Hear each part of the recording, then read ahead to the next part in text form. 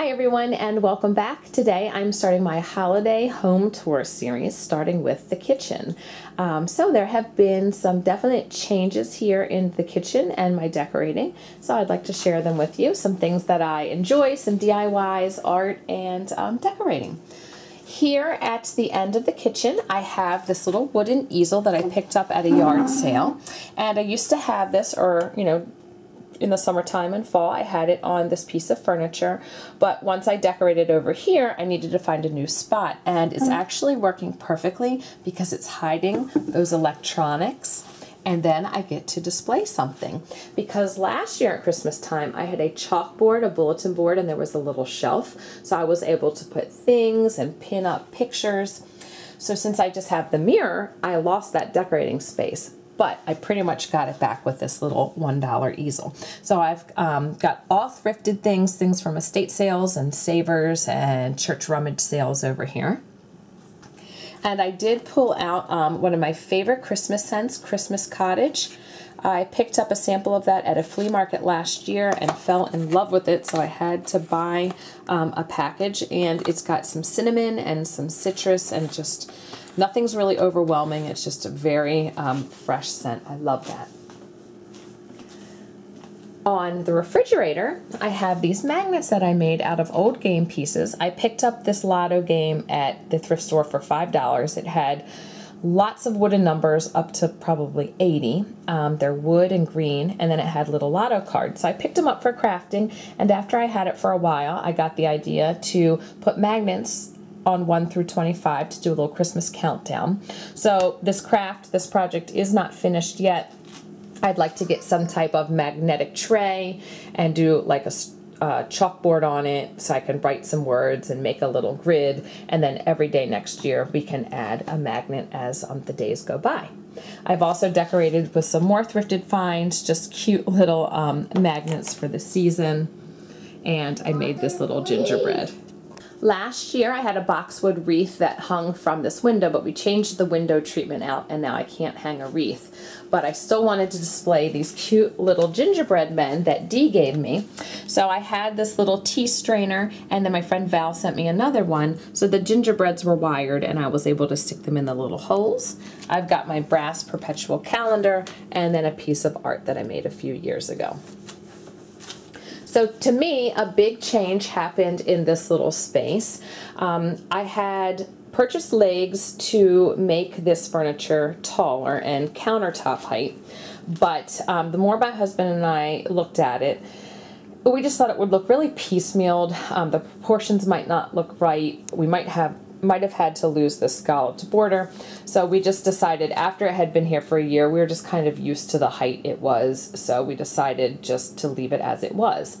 But I had taken off this back wooden piece that came with it, just tucked it under my buffet just in case, and I added it back on to take up a little bit more visual space, because if we had added the legs and made this taller, this little board would not have worked in the space, and it just would have come so close to that mirror.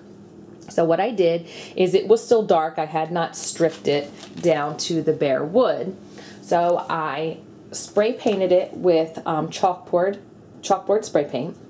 Then I sanded it to distress it, and then I took the chalk and seasoned it, which turned it a little bit gray, because as solid black it was just very overwhelming with the marble countertop and then the plain wood. So I thought that this toned it down a little bit. And I used to have a chalkboard here, so I do like the fact that if I wanted to write something there, I could, but not like it screams chalkboard. It also has these great little shelves on either side, so I can display my assemblages. So what I did in here is I used gingerbread men and candy cane and oranges and rosemary, salt and pepper shakers and mugs, cookie cutters to decorate, because it's the kitchen. So I have this champagne bucket. I actually have two now, both thrifted. Last year I planted a poinsettia, and I really loved that, so I wound up replacing it with a fern after Christmas. And I wanted the ability to be able to put dried flowers and other things in another piece and do something for Christmas. So I always wanted a rosemary tree, and this was the year I made it happen. I got this one for $15 at Lowe's, and then I found them at Trader Joe's, and then ultimately Aldi for $10. So I'm going to be buying mine at Aldi next year. I just put some copper wired battery lights on there. My kids and I dried some oranges. We did blood oranges, and then we did regular navel oranges just to get that nice variety of color. And then I also put these cinnamon ornaments that we made a long time ago. Hillary, she had glittered hers, so I definitely stole that idea. That Martha Stewart glittered, that's really fine. It's just so beautiful. And I love the smell of the oranges, and every time I touch the tree, just so fragrant. I think that was the bow that I used to hang the boxwood wreath, and I really liked it, so I wanted to use it somewhere.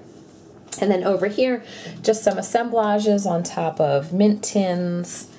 And my friend had sent me this container that had these silver, red, and green, like edible, what are they called, dragées or something. So I put those in some salt and pepper shakers.